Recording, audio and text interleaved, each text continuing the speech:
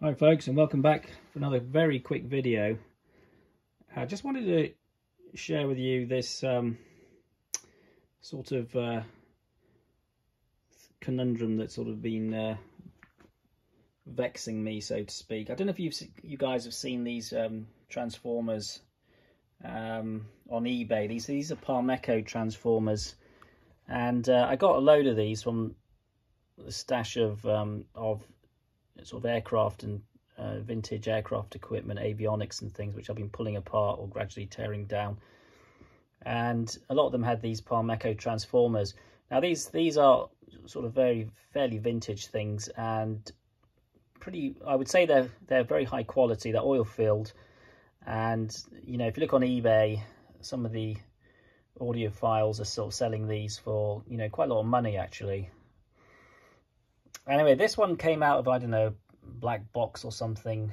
I think it was what's called a leak detector tester or something like that. Very old piece of vintage tech.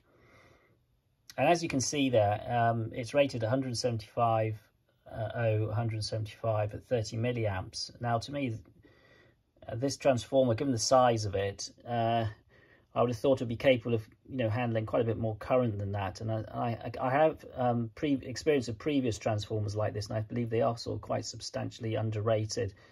And I guess that figure of 30 milliamps probably is sort of you know, continuous duty within the voltage will be within spec.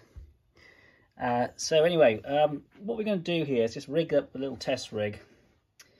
I've got the transformer, I'm measuring the voltage across it, and we've got I've got a load of a couple of chunky 2K resistors. So I've got in total 4K as a load. You know, they're quite high wattage, and we're going to measure the current as well going through those, and see what sort of current this thing can handle, you know, before it starts to get warm. So let's just see if I can turn this on and crank up the voltage. We'll see what happens. So it'll start off quite low. Might help if I turn it on. It is on there. Okay. We'll crank the voltage up on this. At the moment we got 37 volts. And 13.9, 14 milliamps, so we'll go up, take it up a bit higher.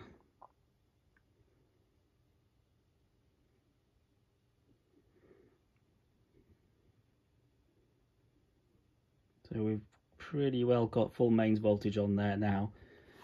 312, 313 volts. Now I guess if this was, you know, we weren't loading it, it would probably be about 350 odd volts, maybe a bit more.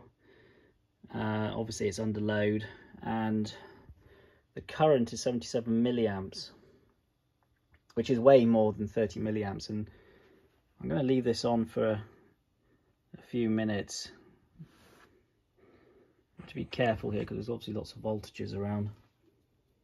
But that transformer there isn't even, it's stone cold, and that is way over its rating. Now I tried this test before actually, and I did leave the transformer on for quite a few minutes, but it didn't even break a sweat. So I think you know, if you're prepared for the slight voltage drop, which once you rectify this and filter, you'll get a few more volts out of it. You know, this transformer would be quite capable of, you know, being a sort of main HT transformer for, you know, quite a nice audio amp. Certainly do a pair of EL34s without a problem, I believe. Well, that's what I reckon. Certainly okay for EL84s, you know, push-pull amplifier, something like that.